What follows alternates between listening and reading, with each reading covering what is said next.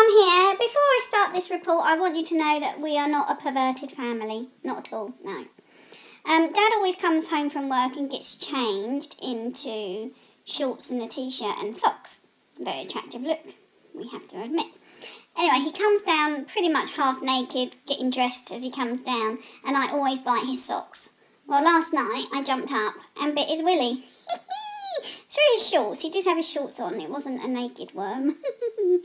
And he was like, "Oh, Bosley, that hat!" Being a girl.